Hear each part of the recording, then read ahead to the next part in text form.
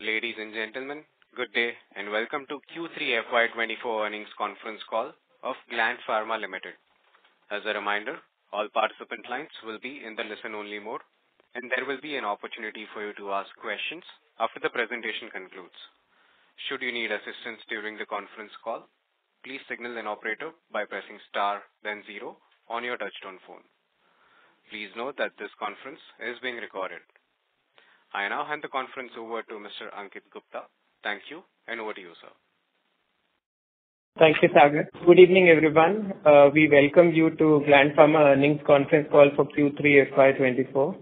My name is Ankit, and I drive the investment, M&A, and corporate strategy for Gland. I have Mr. Srinivas Sadhu, MD and CEO, and Mr. Ravi Mitra, CFO, to discuss business performance and financial highlights for the quarter. We will begin this call with the business highlights by Mr. Sadhu, followed by a financial overview by Mr. Ravi. Before we proceed, please note the safe harbor statement that we have on the press release. Some of the statements that we make today will be forward-looking and will be based on the current estimates that management has. These statements must be viewed in conjunction with the risks that are involved in our business.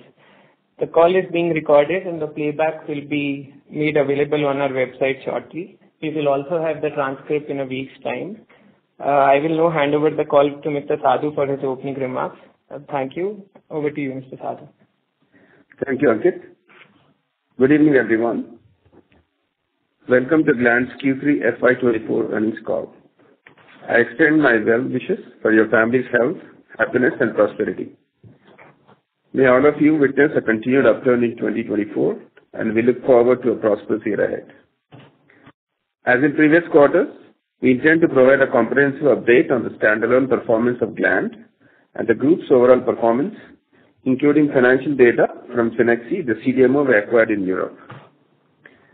We have maintained our momentum with robust revenue growth in the third quarter. We reported revenues of rupees 15,452 million for Q3 FY24, an increase of 13% quarter-on-quarter and 65% year-on-year compared to rupees 13,734 million in Q2 FY24 and rupees 9,383 million in Q3 FY23. The quarter-over-quarter growth has been propelled by our consistent performance, increased volumes, shift in a stable pricing environment, and the introduction of new products. Furthermore, we recorded the complete quarter sales of Cenexi. The core market generated 77% of revenue, a year-over-year increase from 71% in Q3 FY23. The company's largest market, the United States, witnessed a 12% quarter-over-quarter and 41% year-over-year growth. The company introduced or reintroduced 9 molecules in these markets during the quarter. We witnessed robust volume momentum for key new products, including levothyroxine, ropivacaine, ketamine, octreotide, and zinc sulfate. The pricing for the products we shipped during the quarter remained relatively stable, and we saw increased demand for several of our previously launched products. The performance in the ex-US primary markets remained consistent.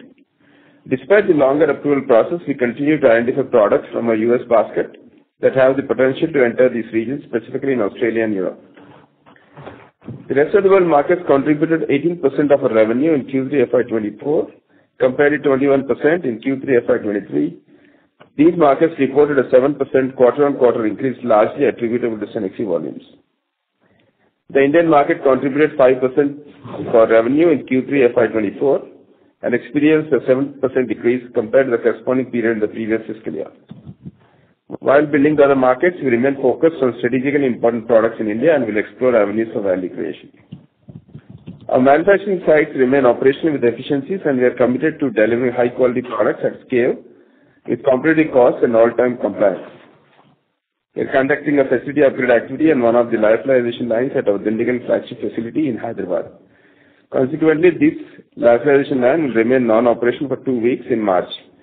There will be a temporary supply disruption from this line. However, all the facilities' other lines will remain operational.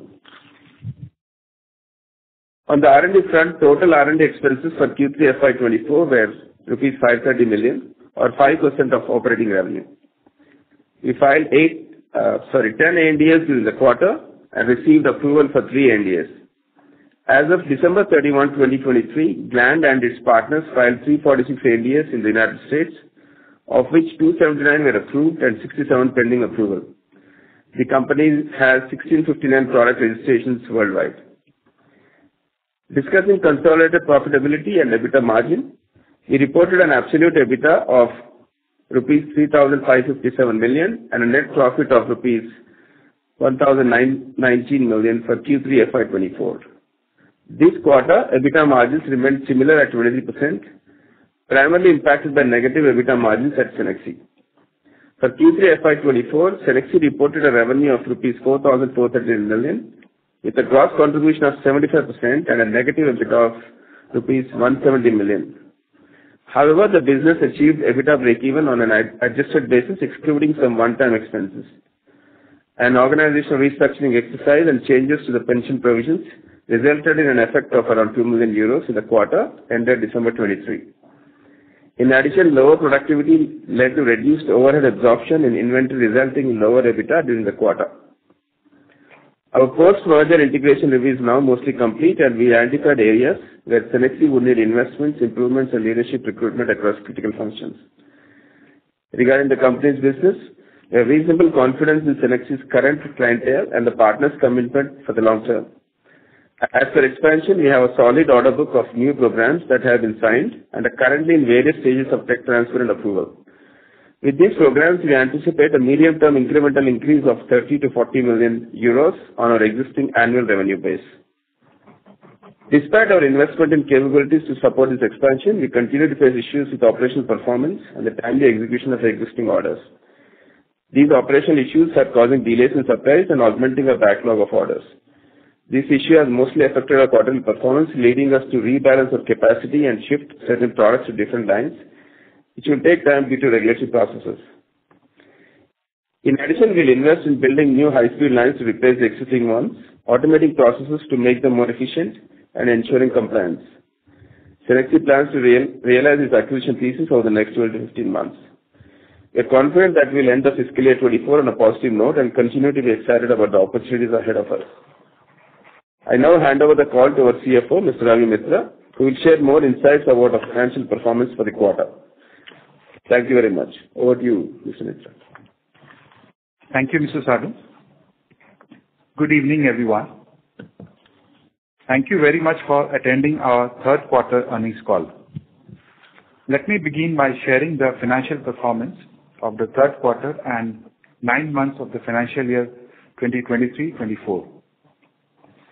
Revenue from operations increased by 65% here to rupees 15,452 million in Q3 FY24. The consolidation of the Cenexi business acquired during the current financial year contributed significantly to the year-over-year expansion of revenue, increasing our footprint in Europe. The revenue from operations for the 9 months of FY24 stood at rupees 41,273 million, a year-on-year increase of 45%. Our base business, which is ex-Cenexi, also grew 17% in this quarter over previous year and 9% over Q2 FY24, driven by our increased performance in US market. Other income for the third quarter of FY24 was rupees 374 million, which largely includes interest on fixed deposit and is lower than Q3 FY23, which was 615 million on account of lower interest income and forex gain. For 9 months FY24, the other income was rupees 1,281 million, of which interest on fixed deposit was rupees 1,063 million and foreign exchange gains on operations were rupees 154 million. The gross margin for Q3 FY24 was 61%, an improvement from 54% in Q3 FY23 due to Cenexi's high gross margin. On the positive side, our base business has also witnessed an improvement in the gross margin over the last year due to product mix. We have reported an EBITDA of rupees 3,557 million in Q3 FY24 compared to rupees 2,896 million, an increase of 23% compared to last financial year. The EBITDA margin of Q3 FY24 stood at 23% compared to 31% for the previous financial year. For the base business, ex-Cenexi, we have reported the EBITDA margin for Q3 FY24 at 34%, up from 31% in the same period of the previous year. We, however, reported a negative 170 million of EBITDA at Cenexi, primarily due to certain one-time expenses. On our base business operation, we managed to rationalize the power cost and manpower expenses during this quarter as compared to the same period of previous year. The EBITDA for the 9 months ended December 2023 was rupees 9,744 million compared to rupees 8,563 million for the same period last year, an increase of 14%. We have reported the EBITDA margin for 9 months in FY24 at 24% for the group and 33% for the base business. During the quarter, we finalized the purchase price allocation exercise of Cenexi acquisition. The additional impact on depreciation and amortization on account of fair valuation of net assets for purchase price allocation amounted to rupees 294 million and rupees 377 million for the quarter and 9 months ended December 31st, 2023, respectively.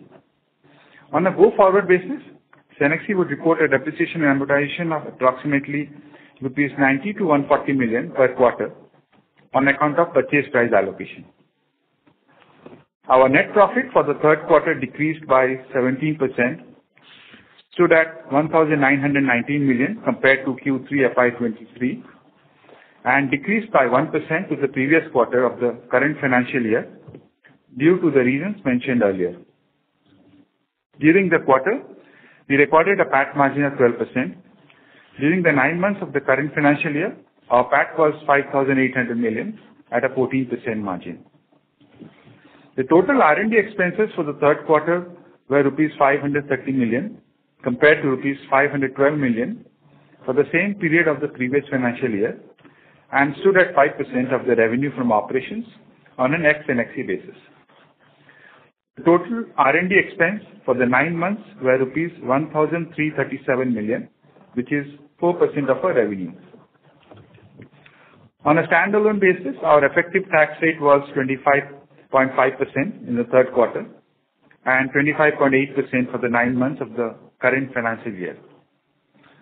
As of December 31st, 2023, on a group level, we had a total of rupees 24,795 million in cash and equivalents, an increase of rupees 2,168 million over the previous quarter of September 30th, 2023.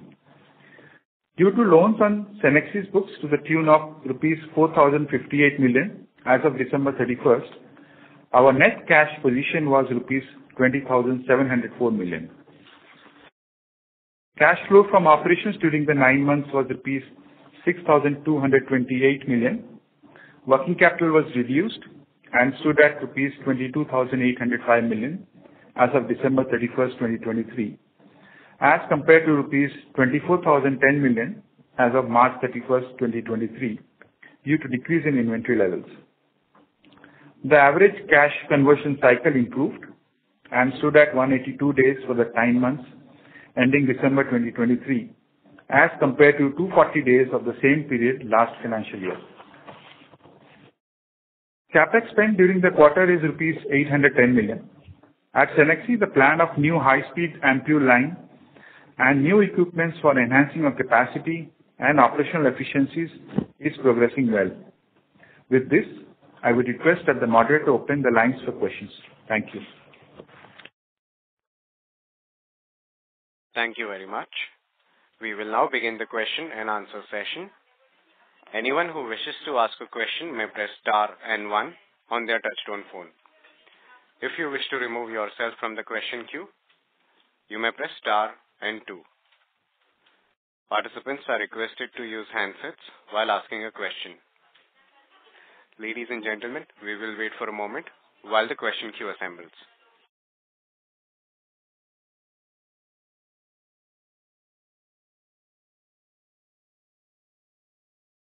The first question is from the line of Shyam Srinivasan from Goldman Sachs. Please go ahead. Yeah, good evening, and thank you for taking my question. Just the first one is on the U.S. market and the sustainability of the revenue run rate, right? So we have done about 8.2 billion for the quarter. So just want to understand what's driving that. I think your commentary talks about stable pricing environment. So is it largely driven by volumes, and are we in a position to sustain this quarterly run rate? Yeah, the market looks actually positive. The growth came from volumes by 8%, and another 3% came from the new launches. But also, Inox came back, and we are seeing an uptick of volumes. We are looking at a forecast of 19 million. I think last call we said about 16-17 million. I think we are seeing a higher demand from that market. Like I said, we are a little aggressive on the pricing. Also, the material price have gone down. So we have revised the pricing and to go after the business. And also the several molecules where you might have seen oncology products got launched, which are higher value. So the momentum looks positive in terms of the US business. Mr. Sadhu, are you any kind of a guidance for how we should look at Q4 at this point of time, or do we think we can sustain this over 8 billion odd number? The steady growth will, at least in the near term, we are seeing steady growth will continue. You broke down the 14% QOQ growth for the quarter as 8 of volume and 3 of new products, right? So that still leaves another 3 percentage points, which would be the enoxaparin. Is that how you're breaking it down? That's, we also have the other income, right? Milestone and the profit share portion of it. If you could quantify that, please. Sorry, yeah.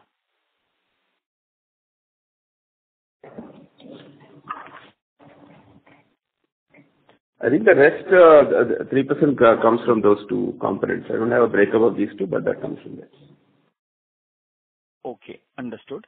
Just the second question is on Cenexi, and I'll pause after that. Is on, we have looked at this asset for close to, at least coming to a year now. And, there is some restructuring that we have done. You're talking about additional investments. When we made this acquisition last year, it was a 10% EBITDA margin business. This quarter, even if I add back the 2 million euros, that's an EBITDA break-even. So what's the long-term outlook here? You made changes to the purchase price as well. So if you can, from a consideration perspective, obviously, but just want to understand the long-term outlook for Cenexi. Do we have the ability to take it back up to historical margins, or something has changed there cyclically? Thank you. No, the thesis is still holds good. It's just the timing. If you see, one is, of course, the one-off expenses we incur in the quarter, which will make it break even. And we also have a lower productivity. That's where we're talking about operational efficiency would increase. Low productivity impacted the end of the quarter inventory. It's a 75% margin asset. Any lowering of inventory actually is impacting big time. So the transfer is impacted around 3 million because of the lower inventory compared to the previous quarter inventory. Yeah, sorry, what was your question on the purchase price? No. I said we have made an adjustment. We have got the right numbers, right? I believe so far we have made an estimate. This is the right number for because the DNA has changed, right? So I just want to understand from a long-term outlook, where are the margins likely to settle for Cenexi?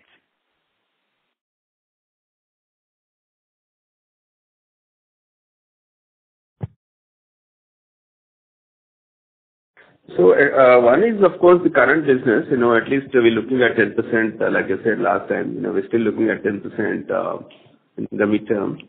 And then we have projects which are getting tech transferred. That will add revenue of 30-40 million. Most of it should, trickle down to the EBITDA level because we see a break-even point for this asset around 190 million, 190-200 million. Anything above that should, positively impact the profitability. Got it. Thank you and all the best. Thank you. Thank you. The next question is from the line of Neha Manpuria from Bank of America. Please go ahead.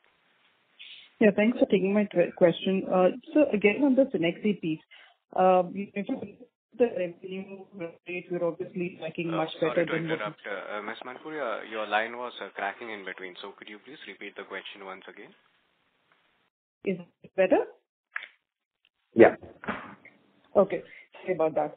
So I said on Cenexi, if I were to look at the revenue run rate, obviously it's doing much better than, even part of the quarter that was there. Gross margins also aren't that different. I didn't quite understand the lower productivity comment because their revenue does not seem to be showing lower productivity or lower volumes. So, even adjusted for one-off, why did we just break even? I would have assumed that, we would have gone back to the usual margins here. So I didn't quite understand your comment. Okay, so top line number, yes, you're right. It has improved in this quarter, but the production has not to the tune of what we had expected. So while there was inventory which was sold out and sales was sufficient to our expectation, production was lower, which has led to lower absorption of overheads in inventory. And there were certain one-offs like related to employee and management restructuring, which has impacted one time. So that is the reason why this is EBITDA 170 million negative this quarter. And Sadhu, you also mentioned something about operational issues in executing order leading to delay in sort of realizing revenue. So does this mean the 30 to 50 million incremental revenue that you talked about could come in much later? I mean, when should we start assuming this in incremental revenue flowing through? And what did you mean by operational issues? Is this the same thing that you're talking about, that there was lower production? Yeah, so the 30-40 million, you see only in the FY25, FY26 next year. What I'm saying, the operational efficiencies, the current, one of the facilities are, I would say, capacity-wise, it's chock-a-block. And we're not able to deliver because of the poor OTIF. The lines are old and we want to change those lines. Unless we substitute with the fast line, it's very difficult to get to those numbers what we talked about. And for that, we need to sometime, maybe next few months, we take a call of taking a shutdown and then implementing this because long term, this is what we want to do. That's why we said it's a near-term pain, but the business is very strong. The order book is very strong and the transfer projects what we're handling are very strong. So it's just the timing and how to streamline the operations is a challenge in the near term. Because any movement of products from one line to another requires some regulatory approvals. And that's what we're doing now. We're moving some products from one side to other, one line to another. And, getting approval to commercialize those will take some time. So, there's a near-term pain in that regard. Okay, got it. And my second question is, on the ROW business in the standalone piece, that seems to be coming off quarter after quarter. Is there some slowdown that we're seeing in particular market, or is it inability to gain volumes? What's going on in the ROW, and when should we start seeing that market go back into growth mode? There are some positives actually you will see from April quarter. We did the tender in Saudi for 15 products. The estimated sales for that is around 50-55 million per annum. The previous year, Saudi were clocking around 25 million sales. So that is almost 15 products we won tender for. So that's a good uptick. Then in South Africa, we got approvals for 4 products. We're launching 3 products. That will add about a few $1 million. So there are some positives coming off. And also, other thing is the bid what we had for Saudi ended in the last quarter. So the tapering of sales happened. The current quarter also there are limited sales in Saudi, but the next bid which we have won, the supplies will start from March, April. So again, the business will go back in ROW once you start supplying to that. So it's mostly the timing perspective, I would say.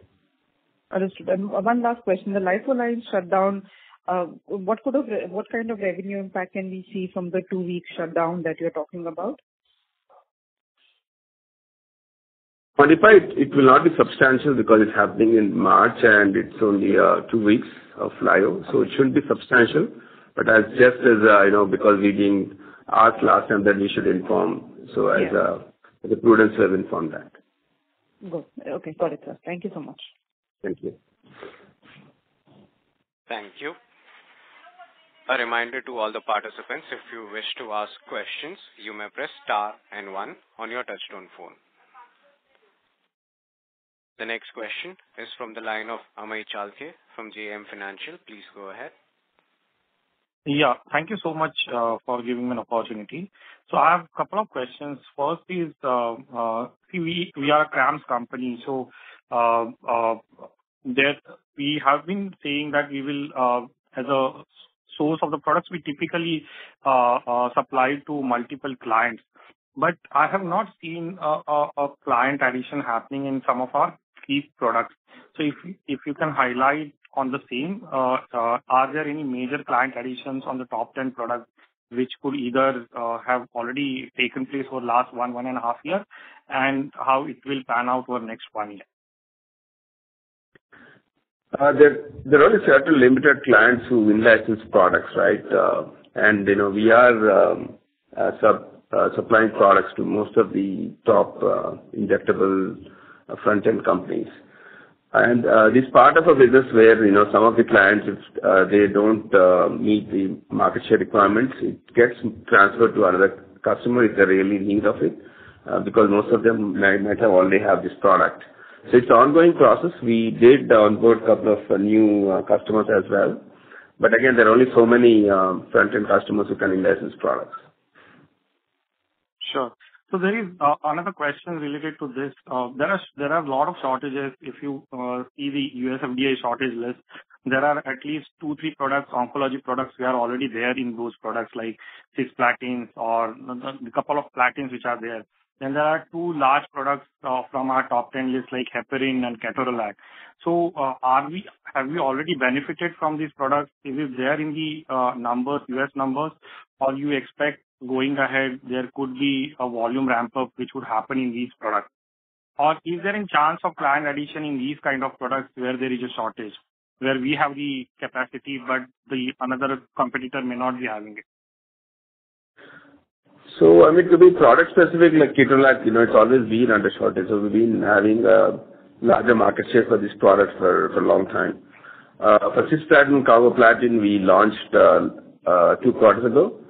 And we have, for carbo at least, we have 55% of market share. And so we have a consistent supply for that. So on an annual basis, I think the sales have, I would say, it started from last 2 quarters. So it will be increased on the, if you look at an annual basis.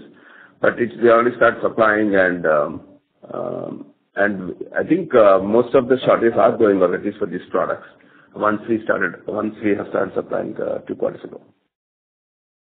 So you see any benefits coming in because of shortages in the coming year, or you think it is already in the numbers? Well, it's always, right? If last 10, 15 years, if you see, always there's some products which are always coming in the shortage list because of regulatory issues. So that's part of the injectable business, and that's why so much importance and quality of sites is important, and we pay so much attention to it. Sure. The last question on the Cenexi, we acquired this asset also to the kind of technical capability it had. So is there a synergy we can generate for the US business from this unit? Yeah, there's several, especially the oncology prefilled syringe, what they have. We're already working on some one of the products. Our R&D is trying to collaborate with that asset where we didn't have earlier.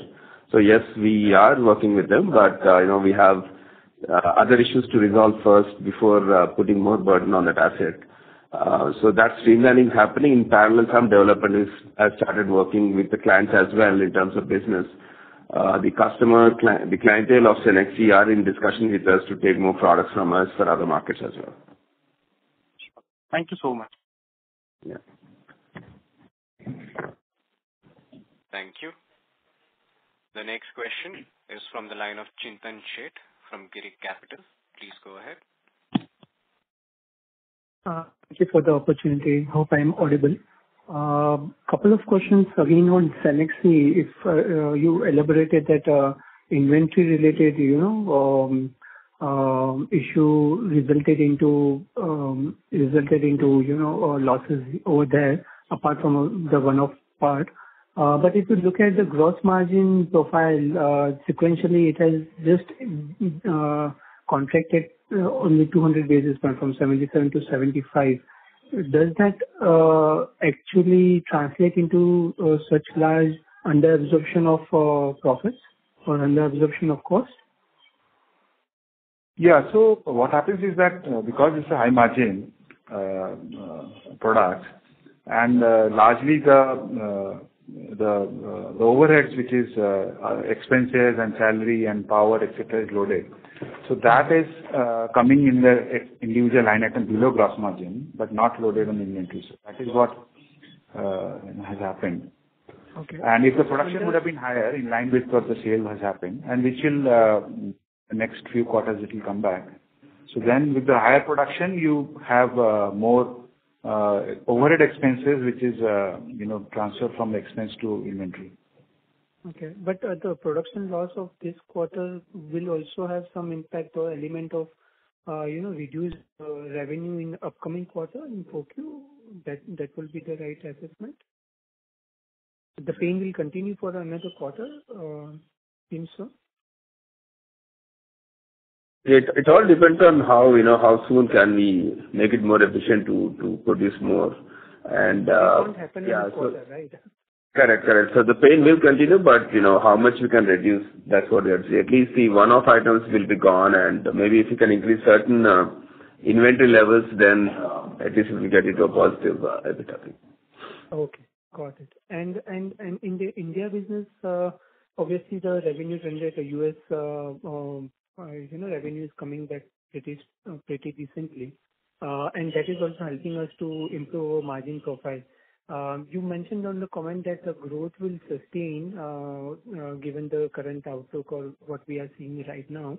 Does it also have an element, to further improve our gross margin profile? It has, given the scale is coming back, and we will have some operating leverage, which we faced in the past year, will start to recoup again once the scale up happens quicker than the previous quarters. Correct. So once the volumes start increasing, that's what we're seeing from last few quarters. So we started selling more units, and absorption is more. So your margin is improving. So the idea is one is of how to reduce costs. Mm-hmm. And how to improve profitability by making more volumes. That's been that's where we are putting more efforts on. With Cenexi, the issue of revenue is not there. Now the whole focus is on how to reduce costs and be more competitive and also increase the margins. And lastly, on the capex outlook for this year and next, especially for the Cenexi part, would be helpful. Okay, so Cenexi, we are currently framing the capex plan for this year and next year. And overall, the allocation would be around 30 million euro, both for changing the equipment as well as increasing the capacity level. And for Gland Pharma, the usual the programs which we are running for increasing capacity, like Suite 9 and Combilan and Pashmiraram, we are increasing backline. So all put together, we expect to spend about 300 crores in the next financial year. Okay. I'll join back in. Thank you for the response. Thank you. Participants, you may press star and 1 to ask a question. The next question is from the line of Ankush from Axis Securities. Please go ahead. So, thanks to offer me opportunity, sir. So my question is regarding to the key products like Carolactic and this Enoxaparin. We are seeing the continuous fall in the prices, and the kind of what is the impact that we can see on the margin side due to the key products? Because excluding Cenex, the margins are quite good in this quarter for the business. So both the products, not just the pricing, actually the material, the cost, the raw material costs have gone down substantially. That's got translated into end market pricing. So that pricing got adjusted. So from a margin perspective, there won't be impact. It's just that from top line, it has come down in terms of that. So there's no issue with that. And Ketorolac, it's been a consistent product with the similar pricing for a long time for us. Okay. So second one is related to the Cenexi. So in the first quarter, we have a 10% of the margins. Any outlooks for the sustainable margin for the Cenexi? So as we mentioned that the near term would be some challenges in terms of EBITDA margin, and we expect to break even in next 12 to 15 months. After that, we will go back. This is related to last one is related to the India business. India business is sustained. I mean, it's a stable business now. So the kind of growth we can look in the India business. Sorry, could you repeat that? The Indian business is almost stable if you see on Q1Q basis. So the kind of growth we can look in the India business in upcoming quarters. So India, honestly, we are in the hospital phase, and most of the products what we have are under TPCO. So it's not been a big focus market for us, unlike branded products, right? So we are selling which are I would say less competitive, but most of the injectables in India are under DPCO. So the focus is less, and the percentage of revenue compared to the total turnover for us is smaller. Thank you, sir. That's from my side. Thank you. The next question is from the line of Nitin Agarwal from DAM Capital. Please go ahead. Also, thanks for taking my question. So two questions. One is, in the past, you used to talk about our plans to get into the biosimilars, biologics manufacturing. Any updates on how you're thinking about the space now after the vaccine opportunity didn't take off? Still, we're actively pursuing that. It's not that it's out of the window. I mean, we signed one plasma project, and it's actively we are started looking some revenue. We are estimating about 14-15 crores per year. These projects are 5-year contract. But there are also other biologics companies we're visiting. But as you know, the funding for a lot of small bios have slowed down. So because of that, it kind of slowed down, but we're still pursuing that space as well. Okay. And so secondly, when you look at your business ex of Cenexi, there is obviously US has come back pretty strongly over the last couple of quarters. Other segments seem to have their own set of struggles for now. When you take a 3-5 year view of your business, so what is the steady rate at which this business can really grow at? Is it more like a mid-teen growth business, late teen growth business when things stabilize, or what kind of growth characteristic would you sort of be comfortable looking at for a 3 to 5 year view of our ex-Cenexi business? The good thing is a lot of complex products filings are happening, and while we have already filed 7, we have few approvals. We're going to file 4 more this year. So those product launches will happen. And we are also seeing increase in the CDMO space where a lot of companies are transferring products to us. So if you see the CMO revenue is also going up. So there's a shift in that. So overall basis, and also you have to consider the base at which you're operating now. So of course, as a company, on a consolidated basis, we have to see, but at least ex-Cenexi basis, probably mid-teens could be a target internally, but we have to see we're going slow on how we are evaluate because of several options we're looking at. But that's what we're looking at least in the next 2 to 3 years. And sir, over this period when you talk mid-teens target for the business, this would be what again driven by the US or ROW, or what is going to be equally, or you see any particular geography as being the primary driver for this growth? See, there's a lot of opportunity in ROW also, like you said, so that growth will come from there. US complex generics are there. We have entered contracts with cartridges, pen products, so that will add some revenues. And also, we are looking at contract manufacturing from some of the big pharma as well. So it's a combination of these few things. Okay, sir. Thank you so much. Thank you. The next question is from the line of Neha Manpuria from Bank of America. Please go ahead. Yeah, thanks for taking my question. Just a clarification on the Cenexi margins. Did I hear correctly that Cenexi would continue to be loss-making for the next year also, for fiscal 25, and the margin guidance that we had is only for FY26? Not at the EBITDA level. I think Ravi was mentioning at the PAT level because of the depreciation and amortization, but EBITDA level will be positive. Okay. So the 10% guidance that you gave for EBITDA, is that number reasonable? I mean, is that margin reasonable to assume in FY25? Yeah, I think FY25, that's reasonable, yes. Got it. Okay. And Ravi, on the depreciation and amortization, in your opening remarks, you gave a number of 90 to 140 million. Seems like a very wide range. So this is the number that you would see in Cenexi for Cenexi as an incremental DNA? I mean, what's the DNA in the base that I should look at, for the Concall business?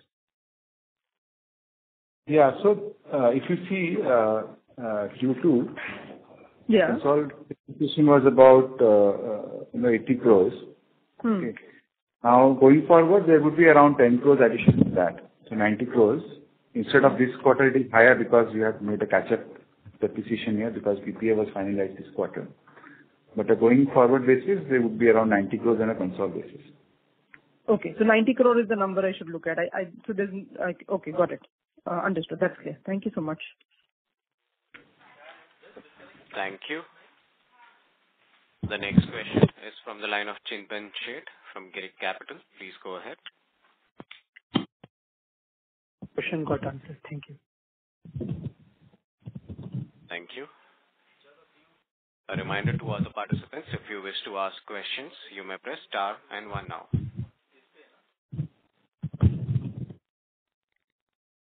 As there are no further questions from the participants, I would now like to hand the conference over to Mr. Ankit Gupta for closing comments.